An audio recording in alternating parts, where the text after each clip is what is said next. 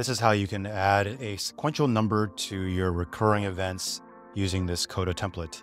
To show you the problem I'm trying to solve, let's say on Tuesday today, I have a doctor appointment, and this is my first appointment, doctor's appointment 1. And let's say the following Tuesday, I have the same doctor's appointment, but I want to add that 2 at the end. So what I normally do is I go here, duplicate, and then pick the following Tuesday, change this to 2. And if I want to do this for the following Tuesday, I'll change this again, duplicate. You get the pattern here. One way to simplify this is first, if you know you're going to be having a doctor's appointment, just make it a recurring event every week. So let's call this doctor appointment. And I'm going to say more options. Let's say repeat weekly on Tuesday, hit save. And now every Tuesday, you'll see I have that doctor's appointment, but I want to be able to add the number to the end of the event title, because sometimes I want to keep track of how many doctor appointments I'm going to with the same doctor. I find this really useful if I want to keep track of doctor appointments, maybe physical therapy, if you're taking medicines every week or 2 weeks, things that you just have to keep track of the count of the calendar event. So this is the template. Let's actually copy this and I'll show you how it works. Copy doc, and you're gonna first have to integrate with your Google Calendar. So I'm using this fake Google Calendar account. So the first thing you have to do is search for the recurring event on your calendar. In this case, I just have an event called doctor appointment.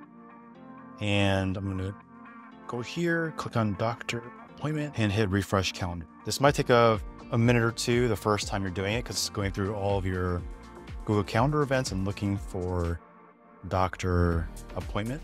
All right, it took a little refreshing, but it pulled in all of my doctor appointments going until December 17.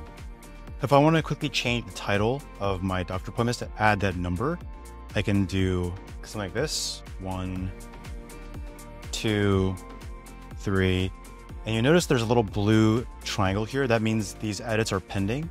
If I click on send edits, this will send the new event title back to Google Calendar. Appointment 1, doctor appointment 2, doctor appointment 3, and then I only did it to number 3. So that's how you can quickly change all of the events if you have a handful. I have 14. I don't want to manually type in 14 to the end of each event title. So I'm going to get this back to the original state, which was everything is called doctor appointment. I have 14 different doctor appointments I want to change. And what I can do is in the sequential number, I can put 1, 2, 3, and then just like an Excel or Google Sheets, I'm going to drag this down.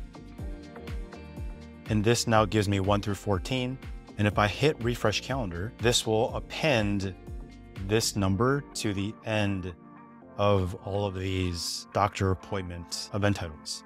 Now you can see it's going through each of the numbers and adding them to my Google Calendar events. And if I go back to my Google Calendar, I can now start to see 1, 2. It just goes through every single event and adds that number to the end. So now all my 14 Google Calendar events will now have a sequential number added to the end of it.